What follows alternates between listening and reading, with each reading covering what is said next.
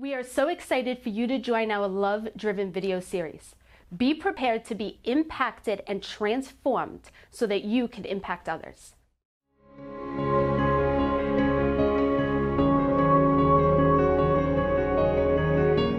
Hi, my name is Chad Reyes. I'm excited to be with you for this month's Love-Driven video series. And today I have my business partner, John Piccarello, who's our Chief Leadership Officer over at Lions Pride. And we're going to be talking today about building a love-driven culture. And there's nothing better than building a love-driven culture, especially around this time of the year. Because right now, we're around Valentine's Day.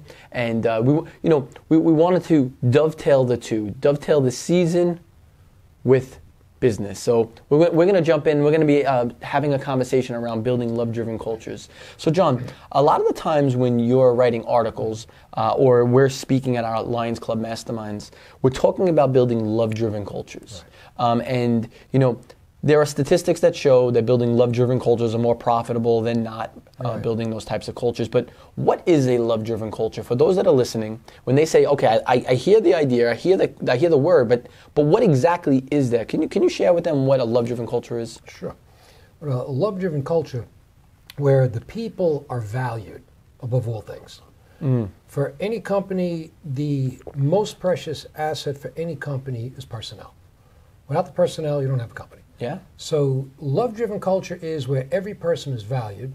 It's being a more empathic leader, where you're always looking ahead. It's all vision, and of course you're looking at the bottom line. It has to be profitable. You don't stay in business. Yeah. But having the confidence with the understanding what drives that, well, it's the caliber of your team.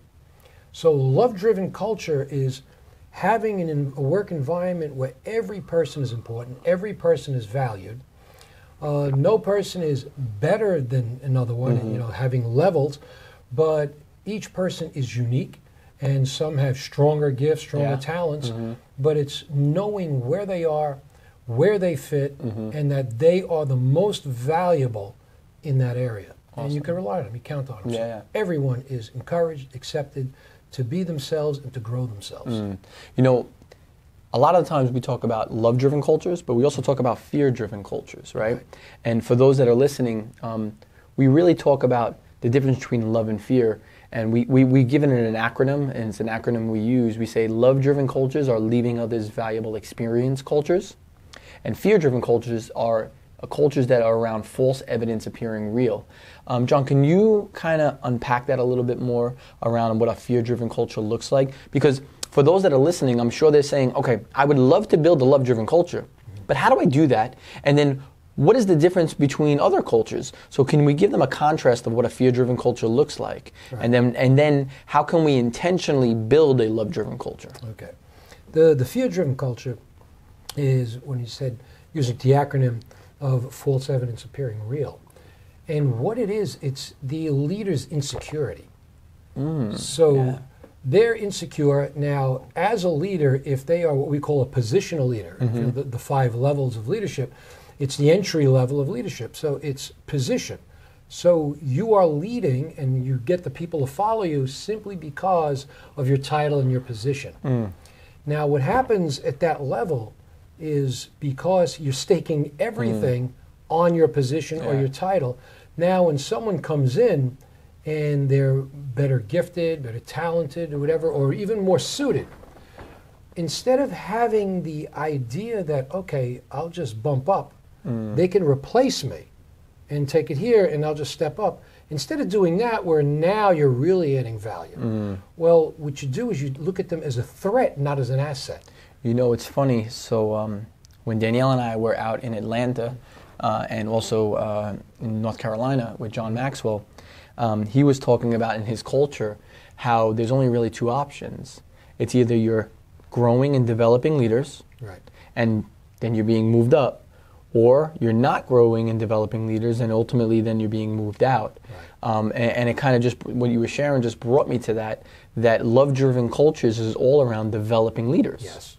And fear-driven cultures is all about developing positions. That's right. Yeah. So can you share maybe a little bit more on I guess what the listeners can really glean from building a love-driven culture. So if it's all around building leaders and they're not comfortable or they haven't done that or they're not really totally ready to build just the leaders and develop the leaders, right. How can they get started? How can they start building momentum? How can they starting to build this love-driven culture? Right. The first step is you have to build yourself. Remember we talked about the positional leader is insecure. So self-awareness, the big talk about EQ. Well, self-awareness is everything. And if you become more self-aware as a leader and you're honest, and so you'll know your strengths, your weaknesses. Now, we don't always know our blind spots. I got to stop you. Go ahead. So you said if you're honest. Yes. So if you're a leader, and now this is the struggle because there'll be people that are listening that may feel like this. If they're struggling to really ascertain where they are, right? How would you recommend, though, someone who says, I know that I want to be that leader, but right. how can they recognize or how can they bring people from the outside to look in and bring some advice of where they really are as a leader? Is there any tips that you can give to help identify what type of leader that you are? Sure. The first step, as I said, we'll get to the honesty. First do that. That's where self-awareness comes in. That understanding, now this is normal for every person, understanding how we judge ourselves and how we judge others.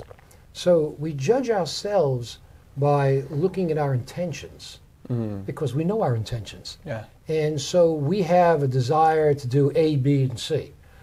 And we might think through it, we might even write it out, have a plan and all this stuff. Now let's say we just never move on it, but we've been carrying this around for months. Well, we're judging ourselves based on that. Now, unfortunately, that gives us a false impression of who we actually are. Yeah. Because other people don't know what we're thinking. Yeah. So they're looking at what we're getting done, and they're watching our conduct and how we express ourselves. So they have no idea, so they're looking at us as, well, all right, they might grade us, say 1 to 10, they might grade us a 3. But we have these thoughts of what we want to do, so we're going to grade ourselves like, well, we're a 6, we're going to a 7. Yeah.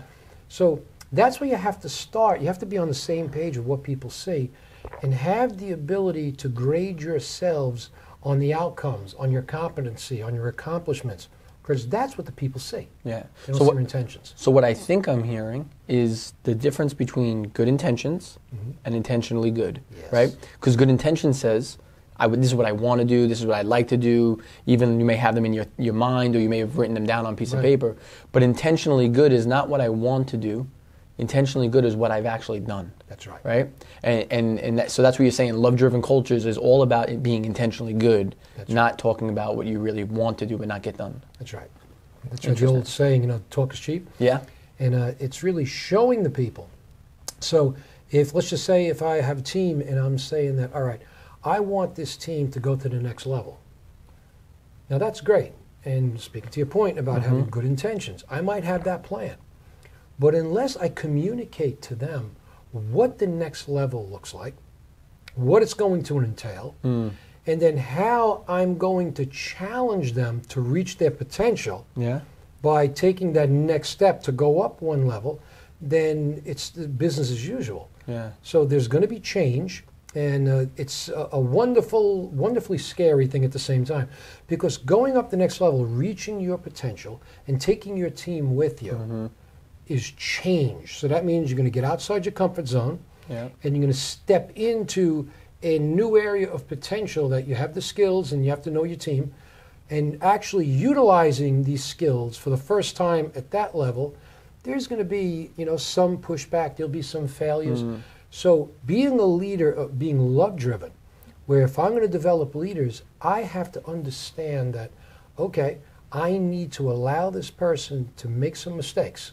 I need to allow them to fail. Oh, it is very hard. I mean, I've been at this for now 18, 19 years. I don't even know how long, but that's hard, though, especially when profit's on the line, especially when bills, expenses, payroll, everything's on the line, to just allow people to fail.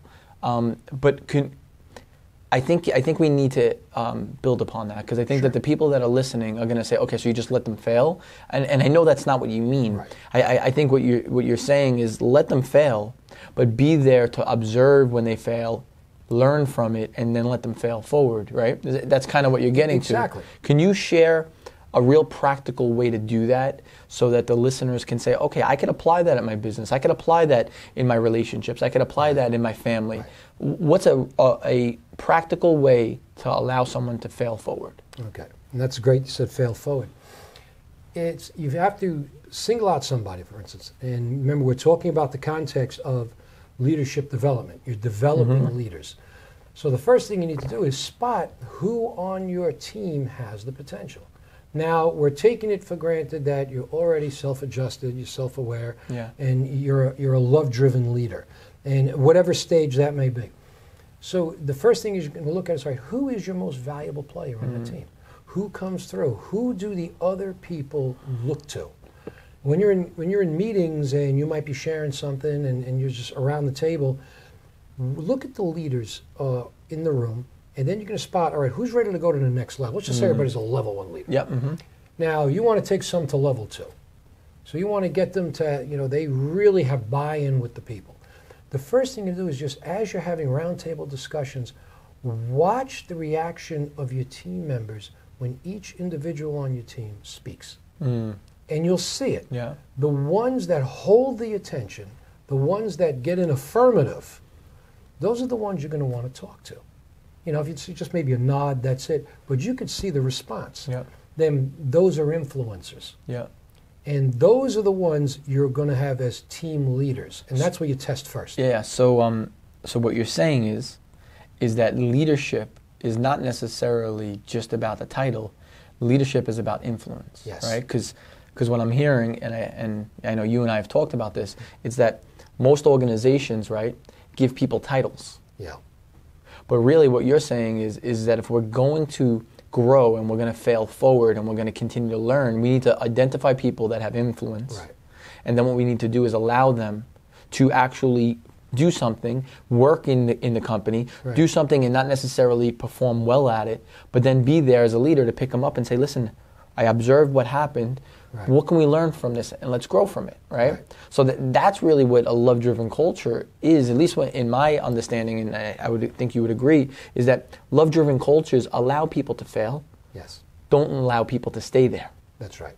right? They learn from it. And learn from it. Yeah. So it's like, okay, I failed, but I'm not going to stay there permanently. I'm going to learn why I failed, and then I'm going to apply it. And that's part of the leaving others valuable experiences. I always talk about that how important it is for people to really understand that everything we do is either a deposit or it's a withdrawal That's right. out of that relationship. And right. and you've shared that so many times. I think in articles you've written, interviews you've had. Right. The relation account. It's the relational account, right? But love-driven cultures deposit more than they withdraw. Yeah.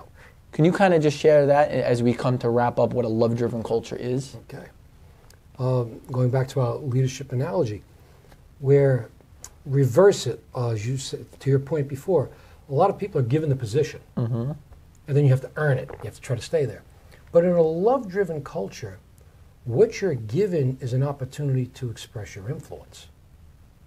Because you're influential, and if I am able to guide you, give you the steps, 1, 2, 3, that the new position requires, I won't tell you that because I'm not going to promise you the position. And this way, if you fail, it's not as traumatic to the person who's being trained. And what I found over the years is that if I release influence to a person, and I loan them influence by being their biggest cheerleader, I build them up in front of people in accordance with their gifts and their talents. And then I give them projects which gives them influence. How they handle that, then what happens is people begin to recognize them and equate them with the position. So they actually have the influence for the position. They are recognized by their peers for the position long before it's ever conferred on. And our friend Joe, he shares all the time, he says, before I give a title, I watch them operate in it. Yes. So I think love-driven cultures, to that point, is cultures that are very aware of the leaders they have in the room, and they're able to clearly observe who's on my team, how are they operating, and then when they recognize that that person's been operating at that level as a love-driven leader, at that point, and they've been doing it for a while now, Joe said, then at that point is when you give the title. That's right. You don't give the title and then hope for them to operate that way. Right. You observe that they're operating that way and then give the title. Is that right? Does that make sense? That's right. The other way would be a lose-lose if they fail. If I give them the title and then they don't carry influence well, and for whatever reason, it doesn't mean it's irreparable, but the thing is, once they're there and the title is there, now if they fail, so now you have a problem with credibility. Yeah. So it's easy to do it the other way. You're exactly right. If they're functioning and they're successful, well, the influence is always going to be there, and their competency will demonstrate they've already earned the title, so that's why you give it later. It's acknowledging what they've already been doing. Good stuff. So you've written articles about this on our website at lionsprideleadership.com. So for those of you that were watching this conversation, I hope it was encouraging. There are articles that are on our website, lionsprideleadership.com. You can go on there and you could read more stuff that John and our team has put together on love-driven cultures. But excited that we had this time to spend with you. Hope you were impacted by it. Please feel free to share it with those that you know that can benefit from it. Thank you. God bless you. And wish you all the best in your leadership journey.